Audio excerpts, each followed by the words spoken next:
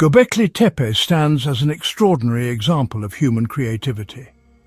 These impressive stone pillars can reach heights of up to 5.5 meters and weigh over 16 tons each. The engineering achievement is even more astonishing considering these structures were built without metal tools or domesticated animals for transportation.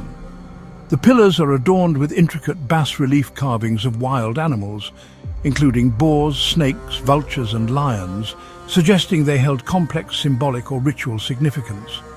In comparison, other ancient monuments, such as Stonehenge in the United Kingdom, date from 3000 to 1600 BCE, making them considerably younger.